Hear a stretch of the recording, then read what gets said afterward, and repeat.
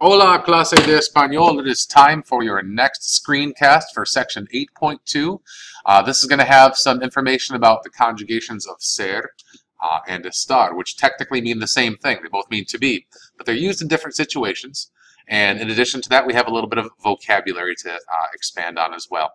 Now we're getting toward those spring weeks, so it is going to be very, very tempting to put our studies off to the side a little bit and enjoy new spring weather and things like that. Resist the temptation, or at least find time to do both, as we will continue to have lots of new information presented every single week, all the way up until the beginning part of June. So I don't know if that makes you feel really excited about learning Spanish or if it depresses you a little bit. We'll see. Either way, if I end up confusing you at any point or go too fast, feel free to rewind, pause, take a few moments to process. But if you have questions coming into class, feel free to bring them with you. I welcome good questions about the material before we even start it, because that shows that you're ahead of the game, and that will only help you as we progress. Let's go ahead and take a look at our vocabulary for this. I'm sorry, not vocabulary, but our grammar for this week. Take a look at grammar first. So you can see commenting on food, estar versus ser, more tener expressions.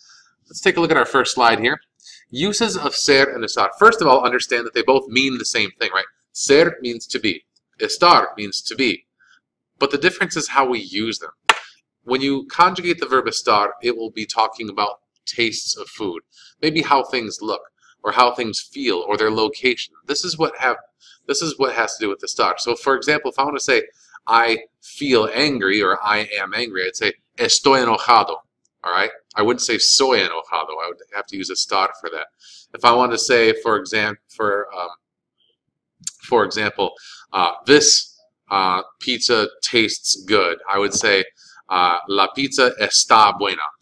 All right, but if I just wanted to say pizza in general is good, I would say la pizza es buena.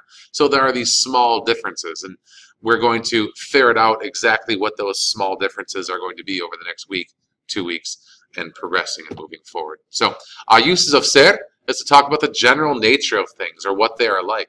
Whenever you're telling the time of day, you use ser. Whenever you're talking about your origin, saying where you're from, that's using ser as well. Like if I say, for example, I am from Saginaw, I'd say soy de Saginaw, which is a conjugation of ser.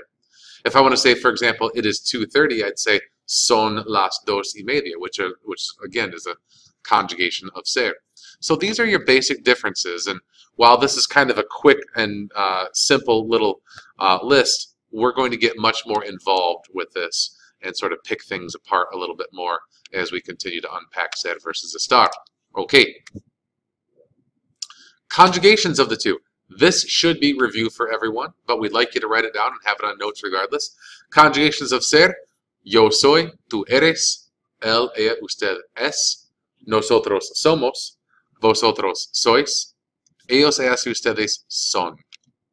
For conjugations of estar, yo estoy, tú estás, él, ella, usted está, nosotros estamos, vosotros estáis, ellos, ellas, y ustedes están. So conjugations of estar and ser. And that is it for the grammar portion of this, but there's going to be a lot of practice of that little bit of grammar. Let's go ahead and take a look at our vocabulary for this week.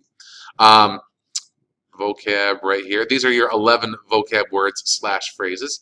The word caliente is hot, describing food. Delicioso, delicious. Dulce is sweet, dulce. Los frijoles are beans, los frijoles. Frío means cold. Picante is spicy, picante. El postre is dessert, el postre. Rico is a synonym for delicious. It means rich or delicious. Both rico and delicioso are synonymous. Salado, salty. And no, you wouldn't say él es salado, he's salty. You wouldn't say it like that. You'd say, obviously, él es salado. Or you'd say, la pizza es salado, or la hamburguesa es salado. It's a way to describe food, not people in the modern sense. We'll get into those later. Tener hambre. Whoops, hold on. Hold on, Mr. Moore, don't mess it up too bad. Hold on. Now I'm always messing up my own computer here. Let's go back. There it is. Okay. Tener hambre is to be hungry. And tener sed is to be thirsty. So obviously you would conjugate the verb tener, which means to have. The literal translation is to have hunger and to have thirst. But we don't say that in English so much. Instead it's simply I am hungry or I am thirsty. Okay. So conjugations of the verb estar and ser, we kind of already did those on the previous slide, but we will fill those out in class too as a quick exercise. And for commenting on food, just a few sentence fragments here. ¿Cómo está la sopa? How is the soup? Está fría. It's cold. Or está salada. It's salty. Or está deliciosa. It's delicious, etc. ¿Y cómo están los frijoles? And how are the beans? Están muy picantes, pero están ricos. They're very spicy, but they're delicious. ¿Y cómo está el postre? And how is dessert? Está muy dulce. It's very sweet. So these are just some sentence examples to see how some of the new vocab and grammar might be used within some sentences.